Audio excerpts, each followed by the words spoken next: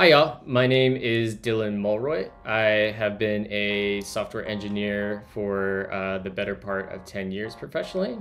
In the past year and a half, I've been really getting into OCaml, ReasonML, and functional programming more broadly. And one of the technologies that I found that I've really enjoyed building applications with is a tool called Melange. Melange is a compiler which will take OCaml or ReasonML and compile it to JavaScript. If you're not familiar with what OCaml and ReasonML are, they are functional programming languages. ReasonML is a alternative syntax for OCaml, so they can kind of interop seamlessly in the same project. So what you're looking at right here for video 1 is going to be just a quick intro to Melange and getting set up. We're going to be walking through each chapter of this book titled Melange for React developers. It's a project-based guided introduction to Melange for React developers, and it's a free book online. Link will be in the description to check this out, and the code is also on YouTube. If you're looking for resources for Melange and like why you may want to use it and how to use it, you can find that at melange.re. So let's dive into getting started. So this book is still a work in progress. We're going to be making videos as the author of this book publishes chapters. We already have a handful of chapters to get through, so look forward to those videos. We're going to try to have a video for essentially each of these sections in the sidebar. So up first is the intro. Motivation. This is a project-based guided introduction to Melange and its ecosystem. Because Melange uses both OCaml and JavaScript ecosystems, there are quite a few tools and concepts to learn. Therefore, we try to make each chapter small and digestible, not introducing too many things at once. Audience. You should already know how to make front-end applications in JavaScript, in particular with React. You should be interested in learning how to leverage your existing knowledge to build apps using Reason React. You do not need to know OCaml. We'll slowly introduce the basics of the language throughout the tutorial. That said, a good complement to this guide is OCaml programming, correct, efficient, and beautiful, which teaches the language from the ground up and goes much deeper into its features. Just as an aside, this resource here is the resource that I use to learn OCaml, and it's definitely among the top resources for learning the language. Link will also be in the description for this book. So chapters and topics. So chapter 1 is the titled Counter. We're going to build an app that has a number that can be incremented or decremented, and it will cover the modules, options, React string, pipes, pipe last operator, functional chaining, and the switch expression. Now, I'm not going to read through all these. We'll cover the section that we're going to cover in each video at the beginning from this table, but let's move forward. Because of the focus on Reason React, we won't cover traditional OCaml syntax in this guide. Instead, we'll cover the Reason syntax, which works great with Reason React.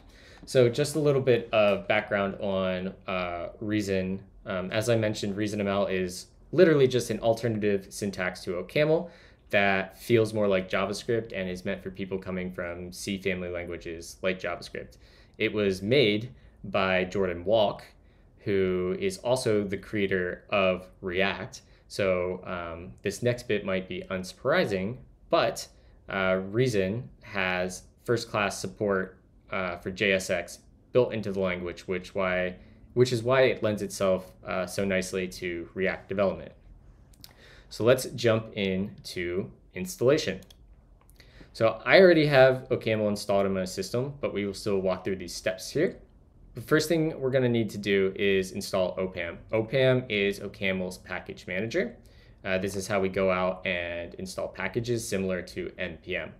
So follow these instructions here to get started, and then just keep walking through here, and then we're going to download and clone the repo. One thing to note is that installing Opam for the first time may take a few minutes, just as a heads up. Another thing to add is Opam has this concept of switches. You can kind of think of switches as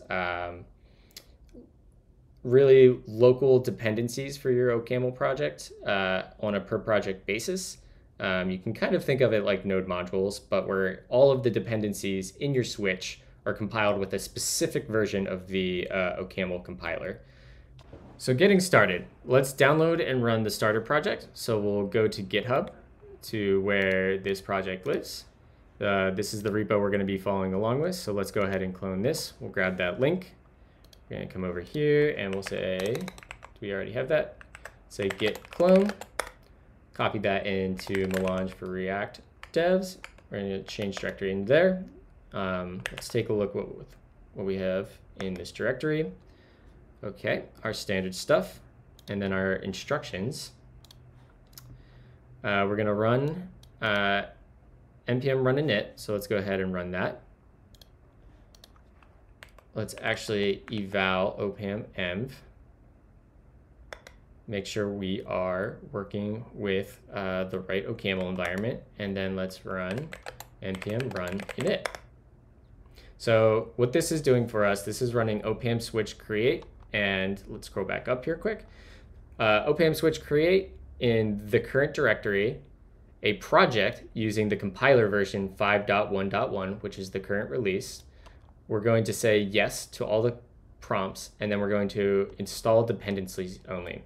This part's a little confusing, not super important. It just means that we don't want to install our project itself, just the dependencies we need to build and work on the project.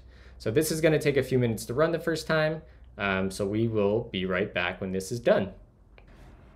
Okay, so running npm run init has just finished. Again, that will probably take a couple minutes. What's going to happen is OCaml is going to go out and basically pull down all the dependencies and compile each dependency with the version of the compiler that we're using for this project, that being 5.1.1 in this instance. That's why this takes so long on the first go.